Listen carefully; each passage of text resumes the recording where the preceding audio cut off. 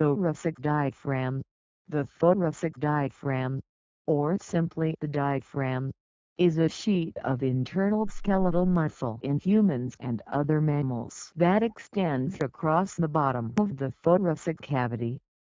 The diaphragm separates the thoracic cavity, containing the heart and lungs, from the abdominal cavity and performs an important function in respiration.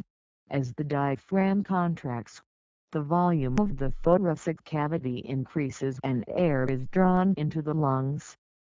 The term diaphragm in anatomy can refer to other flat structures such as the urogenital diaphragm or pelvic diaphragm, but the diaphragm generally refers to the thoracic diaphragm. In humans, the diaphragm is slightly asymmetric. Its right half is higher up superior to the left half, since the large liver rests beneath the right half of the diaphragm. There is also a theory that the diaphragm is lower on the other side due to the presence of the heart.